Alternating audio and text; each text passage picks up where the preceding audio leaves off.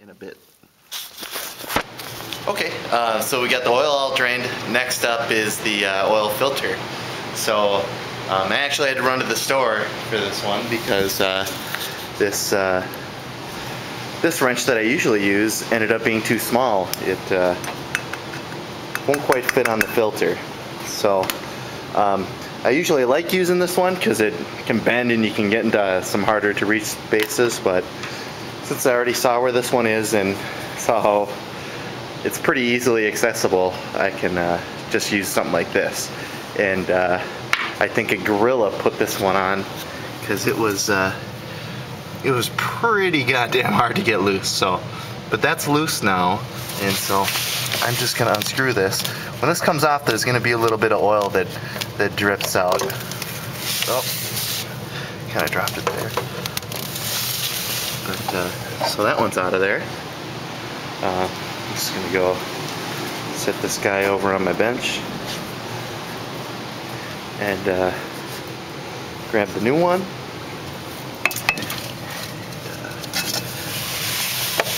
Stick this on here.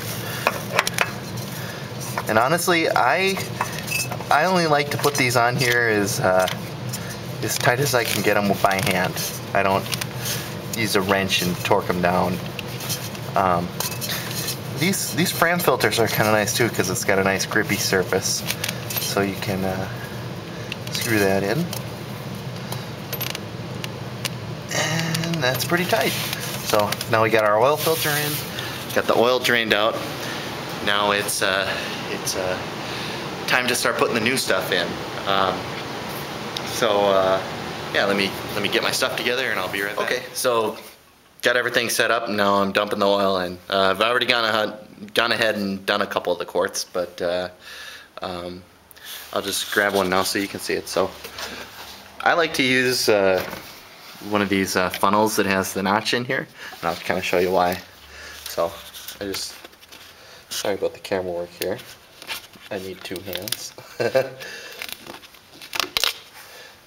So I can just open one up and then just dump this whole thing in and move in, and no leaking anywhere. So I've already I'll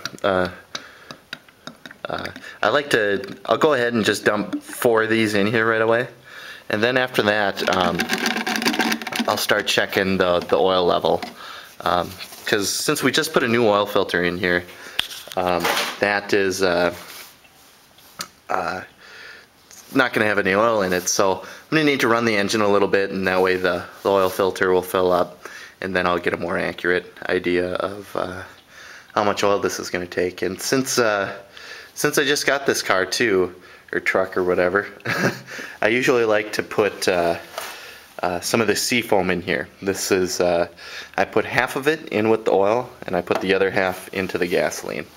And the stuff that goes into the oil, that'll help clean up the inside of the engine and stuff, and the stuff I put into the gas tank, it'll help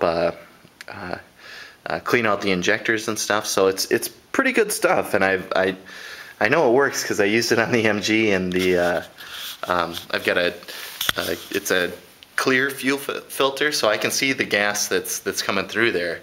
And when I went through about a tank of gas or two, and then I put some seafoam in there, and the filter is just, usually it's pretty clear, but it just turned yellow, so I could tell it freed a bunch of crap up. So I don't think it's a total snake oil type thing. So yeah, I'm just gonna finish off with topping off this oil and stuff, but that's an oil change. And so these are changing an air filter and changing your own oil. These are 2 things that you can do very easily and save yourself some money in the long run. What's nice about this Jeep is I didn't even have to jack it up. It's so up high. I usually only drive cars, so I didn't even have to jack this thing up to do this. So that was kind of cool.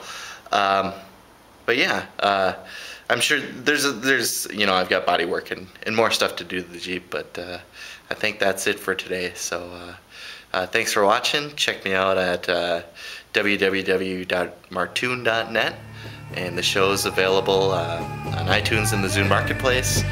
And any feedback, just go ahead and send it to martysgarage@gmail.com. So thanks for watching.